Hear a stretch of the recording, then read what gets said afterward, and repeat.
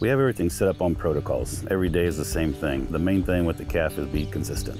If you're not consistent, that's where you start to have issues.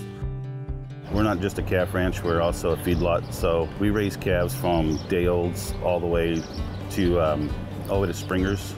We AI breed here for a lot of our customers. And then on the steer side, we raise calves and we sell them at 325 pounds, and some we take all the way up to the rail and finish them here.